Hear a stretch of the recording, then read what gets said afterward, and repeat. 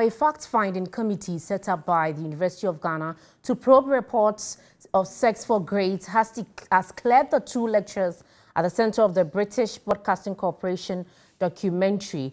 The two lecturers, Professor Gyampoh and Dr. Gyampoh Butakor, have been cleared of any act of sexual misconduct by the fact-finding committee.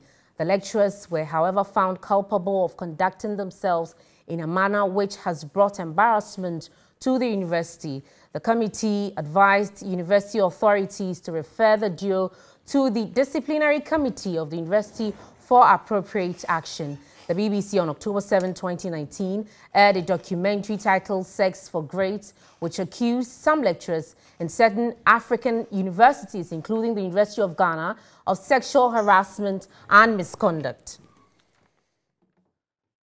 Let's look at some of the key findings of the disciplinary committee with regards to this particular one. Now, they say that they didn't find any evidence.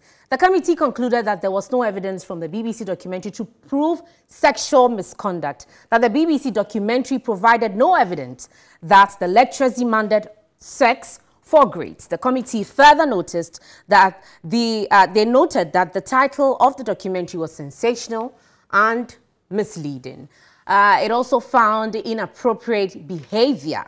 The report said Professor Gyampoh and Dr. Butakor breached paragraph 6.4 of the Code of Conduct. It said the action of the two lecturers in the said video did not promote the image of the university, and therefore they ought to be hauled before the disciplinary committee. It also cited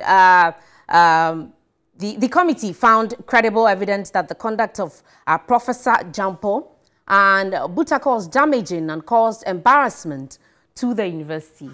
The committee further found Professor Gyampoh's remarks in the video, including the now infamous "Have you been violently kissed before?" a vexatious conduct against Abigail, the undercover journalist.